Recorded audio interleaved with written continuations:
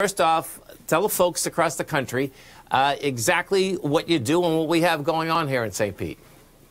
Yeah, so I'm the director of the Shine St. Petersburg Mural Festival, and what we've been doing is really kind of championing freedom of expression and creative expression for the last 7 years. We started in 2015, and since then we've produced 106 murals. We bring in, every year we do an annual festival, and we bring in international artists, national artists, and we put them up alongside our local artists. And every year we're just out there in the streets bringing some more art. And when you do this, you know, of course, we happen to be right downtown. I live right here, too, folks, and right along Central. And it's really cool the amount of work that they do, because you're talking about when they get these artists are here day and night. So first off, let's talk about the artist, and let's talk about the aspect of, is there a contest that people come in from across the country? Or how does this work? Who do you pick out? So we have a curation team that selects the artist every year. It's not a contest. It's really just a celebration of art for art's sake, and really kind of, you know, looking at our public spaces in a different way. Instead of putting advertisements and branded art and things like that, it's really just truly a celebration of art. So the artists are selected based on their, you know, artistic style, their experience, their particular voice and style is really what we celebrate. So there's no theme. You know, typically last year we had a theme because of COVID, but there's no theme typically, and we just let the artists do what they do best. And we don't know what's going to go up on the wall before it goes up, but the artist knows, and that's kind of what it's about. And what about the buildings? How does that work? So a lot of property owners now, because we've been doing it for so long, a lot of people reach out to us, donate, you know, to donate their walls. Otherwise, we go out and seek out the walls that we like. You know, usually a high visible wall, not a lot of obstructions in the way. You know, something that's going to be easy enough for an artist to complete in a span of, you know, 8 days, and planning for at least a day of rain because it's hurricane season. Yes. Now, so talk to us a little bit about the aspect of, you know, it's really intriguing because when cities do get gentrified, and, you know, I've been in this city now for 25 years. I'm from Boston, so I watched this happen in Boston when I was a kid, and it's always interesting. You know, art is always first. Murals always come first, okay?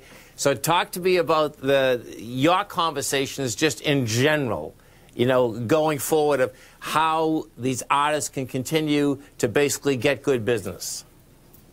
Yeah, I mean, it's a difficult thing. It's a double-edged sword. I mean, we know that people will go where the art goes, you know, and we've seen that in St. Pete over the course of the last 10 years. I mean, people will go. It brings foot traffic wherever we put the art. Yes. And it's a powerful driver, you know, especially now with people trying to get foot traffic back to their businesses, and people will go to see the art. So we know that, you know, and one of the nice things, though, about the festival is that we're creating these murals during this 1 week of the year. The rest of the year, when property owners or business owners are reaching out saying, hey, how do I get a mural? We're connecting them with local artists to get them those commissions and make sure they keep getting work all throughout the year. And more businesses are doing that. That is so cool. So now I want to go from there, because what's happened here in St. Pete, folks, and I've seen this in a lot of cities, it seems to me in St. Pete that the bottom line, we have the murals, but Jenee is part of a larger St. Pete Art Alliance, where we have the art walk. Can you talk to the folks about the artwork, how you're combining all of this to make sure that the art community in general and culturally can go forward and make a good living? Yeah, absolutely. I mean, that's the Arts Alliance mission, you know, really to lift up all the arts in St. Pete, not just the visual arts, although we do get a lot of shine because what we're doing is so visible, but also the performing arts and music arts and literary arts and, you know, all the different forms of arts. That's really the Arts Alliance's mission, is to really make sure that there's a platform and a voice for all of those arts.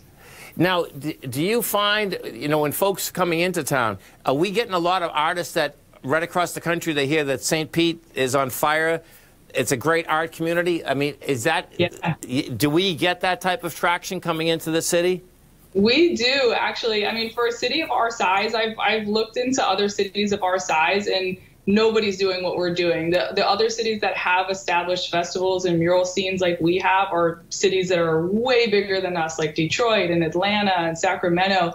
I mean, what we're doing for our size is honestly incredible. And you know, one of the things with Shine that's made it so successful is we really prioritize that artist hospitality. So when an artist comes to town here, we take care of everything. We get all their paint, we feed them all their meals, we put them up in a hotel. I mean, you name it, we take care of it. So when those artists leave here, they go back to their communities, wherever that may be, and they say, wow, Shine was amazing. They really take care of you. That's the one you want to go to. And so as the folks are listening to us across the country, how do you sustain yourself?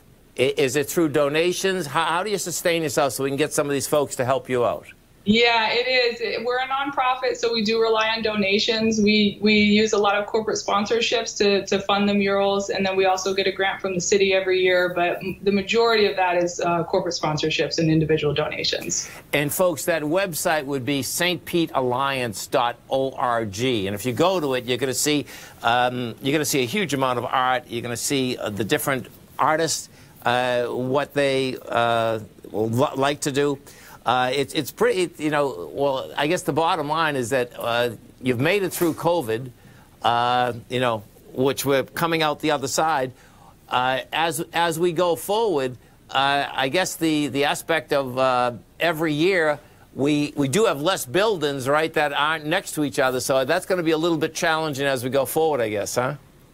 A little bit, yeah. I think eventually we may come to the point where we're going to have to start covering up some of the earlier ones. They do get pretty faded after about 5 years, depending on how much sun they get. But there is so much new development in St. Pete, to be honest. I mean, there are new walls going up all the time, and there's a lot of other directions we can move. We could work north, we can work west, we can work south. You know, there's a lot of ways we can go to find more walls. You got to love it. I like that. We got your artists get those paintbrushes out, and they're going to find a wall. I like that. That's right.